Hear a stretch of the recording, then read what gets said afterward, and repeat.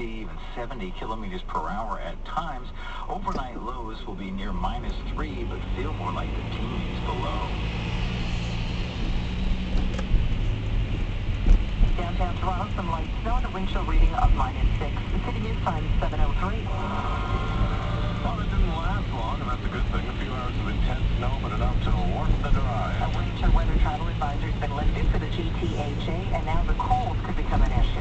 City Scott Burnett is moving in with the latest. Scott, geez, for those of us who actually like winter, they seem kind of lovely.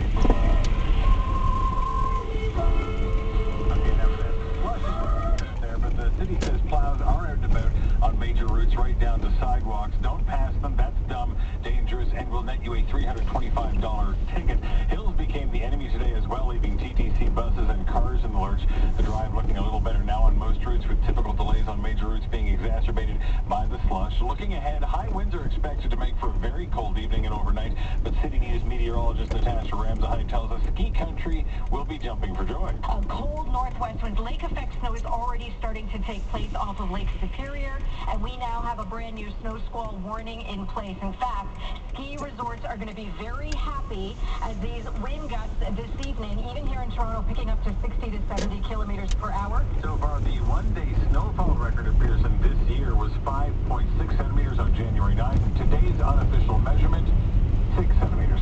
Reporting live, Scott Burnett, City News. City News time, 7:04. Breaking news tonight from North York. 2 people sent to hospital following a stabbing at Wilson subway station during the height of the rush. Police were called to the station around 5:30. A man in his 50s rushed to a trauma center. Non-life-threatening stab wounds. A woman was arrested at the scene. Later taken to hospital with minor injuries. Police are still searching for one suspect. You're listening to All News Radio, City News 680 at 7:05. Might the Ford government start tolling the Gardner and Don Valley Parkway? City's Richard Southern says no. The province is announcing a ban on tolls on those routes.